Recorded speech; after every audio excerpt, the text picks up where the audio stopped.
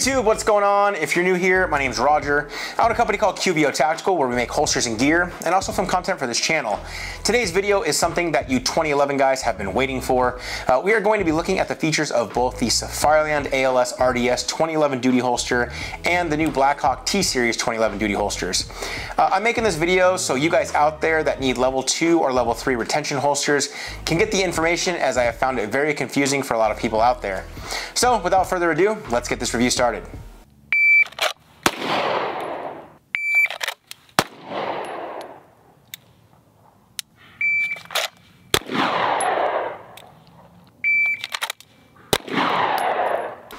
So as always, I like to tell you guys how I go about getting these products in for review. Earlier this year, Safariland and Blackhawk announced that they would be adding the Staccato 2011 models to their holster lineup. As you are all aware, 2011s have been becoming quite popular with not only the Staccato lineup, but other manufacturers such as Triarch Systems, Nighthawk Customs, and Bull Armory, just to name a few. Anyway, when both Safariland and Blackhawk made the holsters available for purchase, I hopped onto both their websites, I entered my credit card information, I agreed to their lead times, and then I waited patiently until they arrived. A couple months later, both holsters arrived and I started getting some reps in with each of them. So now, after having both of the holsters for a few months, I've put together all of the information that I think most of you will want to know before picking one of these up. Now guys, I typically don't like to do comparison videos, as I think just because I like something doesn't mean that everyone else will, or vice versa. I like to make videos that give an overview of products that I like on the market and why I like them. If that resonates with you and it leads you to buy said product, that's great. If the content I make about a product isn't something that you're interested in and deters you from buying the product, also great. With that being said, I'm going to go over what I like and what I don't like about each one of these holsters. However, I will preface this by saying that both holsters are great and I would have no problem running either one of them for duty use if I was still on patrol in a law enforcement capacity. It's honestly the model of 2011 and the model of the weapon light that you choose that will dictate which holster you'll need to go with. This will make more sense later in the video. Alright, so if you are not familiar with Safariland, they make a duty style retention holster that utilizes their active locking system, or ALS for short. This particular model we are showing you is their level 1 retention holster that uses ALS and is equipped for a red dot sight, making it the model 6395 RDS ALS for a Staccato P Duo 4.4 inch model 2011. I use Safariland SLS and ALS holsters during my entire law enforcement career, as well as in the private sector, and I think they are 100% a great way to go when needing a holster with active retention devices that have to be defeated in order to acquire the weapon. You can also get their level 3 version of this holster, which incorporates a self-locking system, or SLS hood, for even more retention. Again, more on this later as well. So what's really nice about the 6395 RDS ALS holster is that you get secure active retention, however, you still get the same draw speed as a normal friction retention holster. You see, Safariland placed the ALS thumb release in a place that is natural and intuitive, especially for 2011 shooters. When acquiring your grip on the gun, your thumb typically goes to engage the thumb safety on the gun, which also happens to be right where the ALS thumb release is. This makes for a smooth and fast draw with a very small learning curve if you're new to this style of holster. Another great feature about this holster is that it can run a variety of weapon lights, since the retention point is on the ejection port / chamber area. We'll show you that here with the Surefire X300 Ultra, the new Enforce Wild 2, the Streamlight TLR9, and the Streamlight TLR1 HL. Safariland uses a large sight channel so that you're able to get a variety of weapon lights into the holster without having to get a new holster.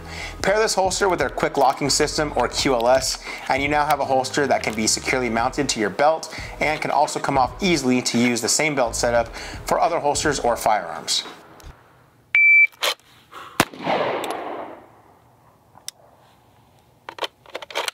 .26, 1.26. Got it. In the X here.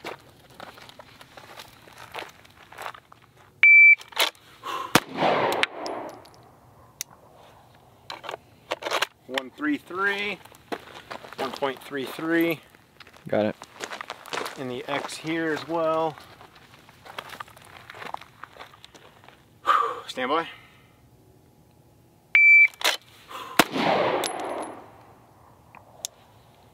So 1.25, 1.25. Let me focus. Got it. And this will be the 9 ring here. All right, now let's move on to the new guy on the block, the Blackhawk T-Series L2 and L3 duty holsters. Before we get into the breakdown, I will say this. Blackhawk has created what I think is the first major contender on the market, other than Safariland, in regards to a duty holster in a long time. I'm talking like decades, guys. I've always used and trusted Safariland for duty use because it's what I found to be the most reliable, durable, and easy to use. I'm happy to say that the new T-Series duty holsters from Blackhawk are definitely hitting all those check boxes as well. The retention device is easily accessed when you acquire your grip around the handle of the gun. The release paddle is squeezed by your thumb, pressing it naturally in towards the gun, which releases the lever pressed against the Surefire X300 Ultra weapon light and allows you to draw the weapon freely. This too provides you with a smooth, consistent, and fast draw stroke. The T-Series holsters are also made to accommodate red dot sights and provide protection for the optic with a protective covering. An additional feature of the T-Series holster is the option to add a leg strap connector. This is great for keeping the holster close to the body when having it dropped and offset. You can do the same thing with Safariland holsters, you just have to pin the leg strap between the belt adapter and the holster. It's not as aesthetically pleasing, but does function the same. Okay, now let's go over some of the things that I don't like about each holster and why you might have to choose one over the other. Right off the bat, Safariland doesn't make it for any length longer than the 4.4-inch Staccato P Duo. Why is this an issue, you might ask? What if you wanted to run, say, the Staccato XC, which has a 5-inch barrel? You can't because the slide length is cut short and plugged at 4.4 inches in the Safariland holster. Some might say, well, it's a different design and can't be done, and I'd accept that answer if I wasn't a holster manufacturer myself, and if I didn't already own a 5-inch Safariland ALS holster for Staccato P with the 5-inch barrel. They already make this. They already make this style of holster just without the red dot. So I can't for the life of me understand why they don't add the longer lengths to the lineup, considering how many other 2011 companies make 5-inch government length models. They already do this with the Glock 34 variant of this holster. You see, I can run my RDS ALS Glock 34 holster and have a Glock 19, a Glock 17, and a Glock 34 all fit the same holster because the holster is made to the 5-inch length of the 34 barrel. So yeah, to me that's frustrating. So say you're one of the lucky guys out there and you get to run a Tri-Arc Tri-11 5-inch government model.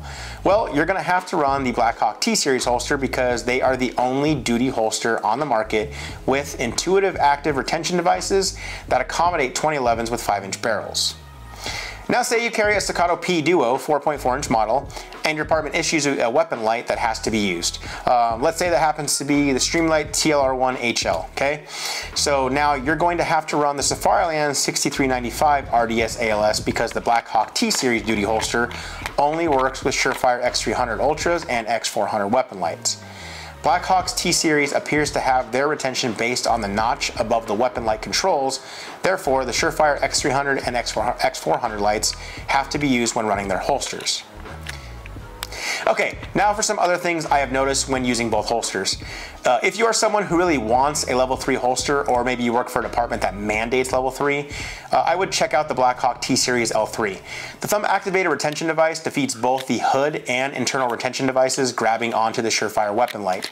This is nice because you get the added retention but the same ease of draw as the L2. The level 3 Safariland RDS ALS SLS holster, man, that's a mouthful. That's what she said. It uses a strap that has to be pressed forward before releasing the ALS thumb lever to get the gun free. I know it sounds like a lot of moving parts, and I'm not trying to say that you can't be just as fast with some practice. I'm just saying that it's not as easy to use as the Blackhawk level 3 retention holster. So I also happen to have a level 3 Safariland ALS SLS holster from my old duty rig, so I brought it out to the range to see if I could get a couple of smooth and consistent draws for time.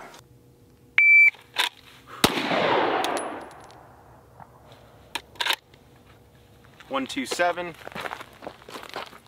Got it. Broke it low and right in the 8 here.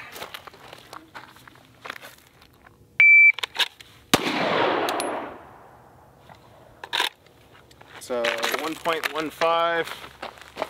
Let me see it. Got it. Right here in the 10 ring. Let's go again.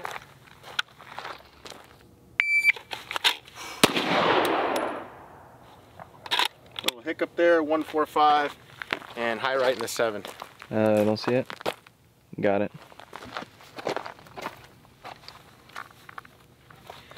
So I don't have a level 3 ALS RDS for the 2011 series, the Staccatos from Safariland. So I did bring out my old school duty holster. You can see the basket weave from patrol days. But anyway, hood. So the SLS and then also the ALS lever. So you have 2 retention devices, a hood that you have to push forward, and then a lever you have to rock to the rear to release the firearm. Obviously more steps are going to mean more time. Doesn't mean that you can't get proficient with it and become sub-second with this. A couple things that I would change on this belt setup. This is really old. It's what I used to use. I would definitely want this dropped and offset. Having it so high, we had it this high because we had to be in patrol vehicles a lot, and having it dropped and offset would hit, especially if you were the driver, you'd hit the center console a lot, so a lot of us moved them up higher. But now, if I was back on patrol, I would just deal with it and have it lower, because having to reach so high up here just doesn't feel very natural, and it's some waist movement, causes you more time on the draw. As you can see from the other drop sets, we were able to do 115s and 125s way more consistently, even sub-seconds consistently with those setups. But still a viable option, guys, but I did want to showcase this. So I know a few people have asked, like, what's the difference between the level 3, level 2, SLS, ALS, all the different acronyms. We'll go over all that stuff, but this is the only one that I have that is a level 3 from Safariland. So, and it'll tie into what I'm talking about versus the level 3 from Blackhawk on their T-Series. So anyway, that'll do it for the range portion. We're gonna head back to the studio. Another thing about the Blackhawk holster is the way that the thumb release is designed. It's an inward squeezing motion versus a thumb pressing forward motion like the Safariland ALS. With the 2011, the thumb of your strong hand is placed on top of the safety to disengage it, and that's also typically where your thumb will rest when acquiring your firing grip. With the way that the T-Series holster is designed, your thumb has to first make a squeezing motion and then come up to make a forward motion to disengage the safety on your gun. Again, this can be accomplished smoothly and quickly with practice. However, it's not as easy as the ALS thumb lever on the Safariland Level 1 ALS RDS holster.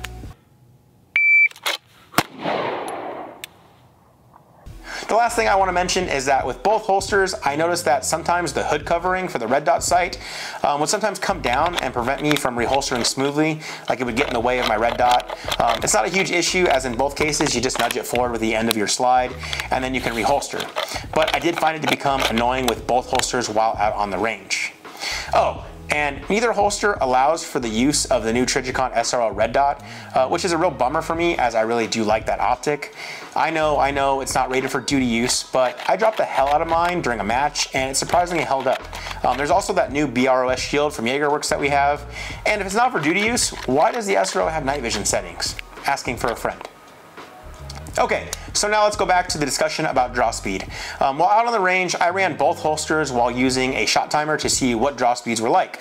I'm happy to say that both allowed me to perform to the best of my abilities, and I was even able to score a couple of sub-second draws with each. So here's that footage. We'll do sub-second on a level 3 Blackhawk T-Series. Stand by.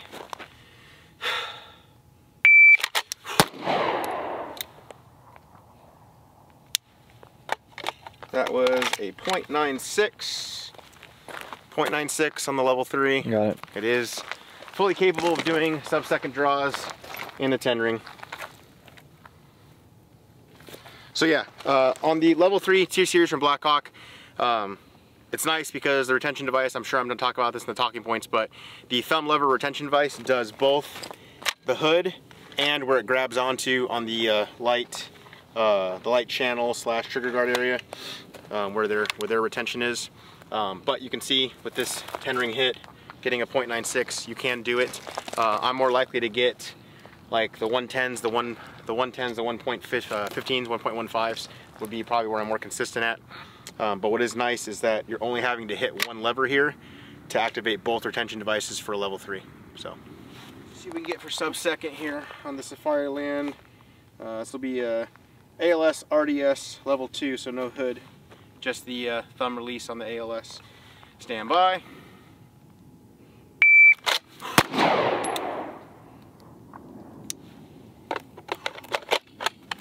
That is a 0.97 in the 9 ring right here. So guys, as I'm sure I've talked about this in the video, in the studio portion, I've carried Safariland my entire law enforcement career, and then even went in the private sector. To me, it's like the only holster that I've trusted over all these years for duty use. ALS is awesome. When they brought it out with the RDS and having this as well as a way to protect your optic, I also thought it was a great idea. So it's just natural. I'm gonna go over it in the studio portion when I can break it down and get closer to showing you the mechanisms, but very easy to get sub-second draws with this as well, with practice and repetition. Again, like the 115s, the 125s is probably where I would be at on a normal day, but getting warmed up and pushing it, we can get those sub-second draws. So. Well guys, that's going to do it for our review of both the Safariland 6395 RDS ALS and the Blackhawk T-Series L2 and L3 holsters for the 2011 Staccato lineup. For those that message me and email me all the time asking me which gun or which holster I like better, I hope this video shows you why I can't just give you a definitive answer, as there are so many other variables that come into play in regards to my choice. These variables may not apply to you as they do to me, and that is why I tell everyone to research all the aspects of the product that you're looking into, instead of just asking someone, if you could only have one, which would it be? As you saw in this video guys, depending on which Staccato you have, which optic you have, and which weapon light you have, you may have to use one holster over the other because the other one just doesn't permit you to use it. So that's my answer to that. Okay guys, I hope you enjoyed the video and it helps some of you guys out there that I've gotten a lot of questions and emails about the holster configurations. If you did like the video, please give us a thumbs up down below because that does help us out.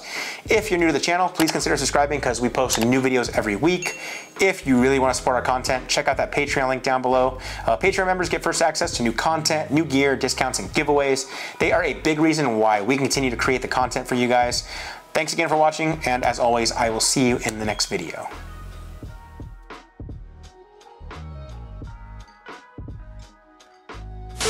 Level 2 or level 3 retention holsters, and what the f am I trying to say? I'm making this video so you guys out there can get the information. That's what I'm trying to say. All right, here we go again. Anyway, when both Safariland and Blackhawk, it's so hard to say. I know what you're thinking. I think just because I like something doesn't mean that everyone else will, or vice versa. I like to make new videos. Why? We make new videos every week. That's what popped in my head. Oh, is that really? For duty use, if I was still on patrol, oh Jesus Christ. Uses a strap that has to be pressed forward before releasing the ALS thumb lever. Lever? What the is a lever? Oh my God, man. Holster is designed, your thumb has to first make squeezing motions. Jesus Christ. Squeeze.